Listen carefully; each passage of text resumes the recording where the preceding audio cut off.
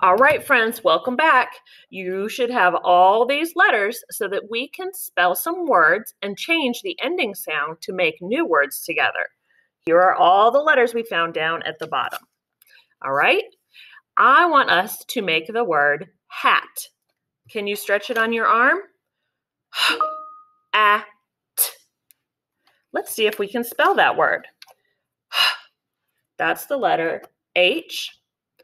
A. That's the letter A. T. That's the letter T. At. Hat. Can you take your finger and point under each letter, say the sound, at, and then slide it and read the word, hat. Very good.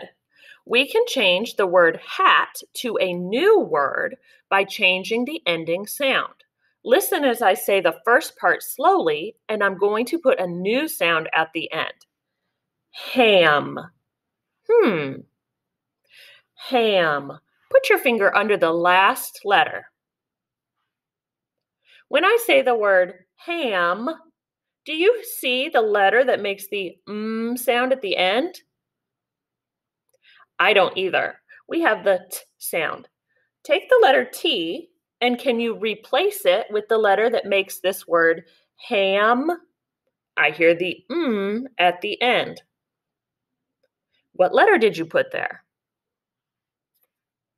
I hope you put the letter M, ham. Now our letters match the sounds we hear in that word. Let's try another one. Move your letters down. All right, the next word we're going to spell is pet. Stretch it on your arm. P-e-t. When I said the word pet, I heard the letters P, P, E, E, T, T. P-e-t. Pet. Make your board look like mine.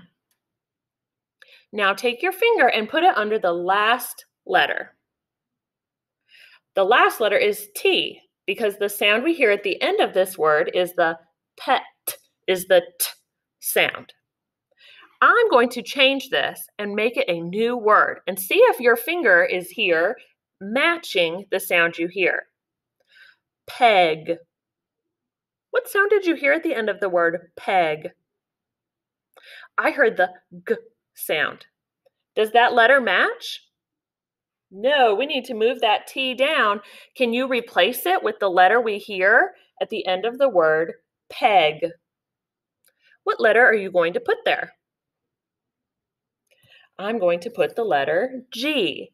P-e-g. Peg. Very good. All right, let's do another one. Move your letters down. Keep them nice and neat. My next word is tap. Can you stretch it on your arm?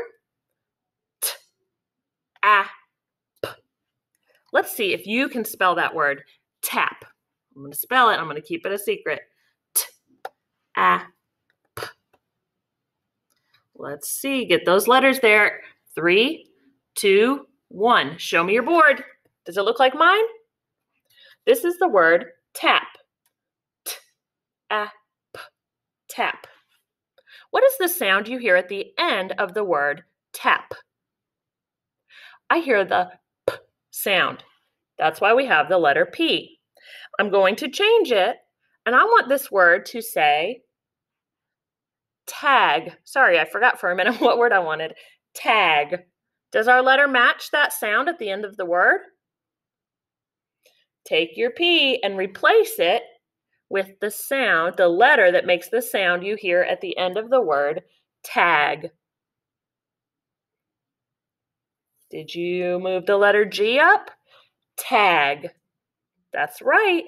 Now we hear t-a-g, tag. All right, I have one more for you to do. The word I want you to spell is sad. Stretch it on your arm. S-a-d. See if you can spell it on your board. S-a-d.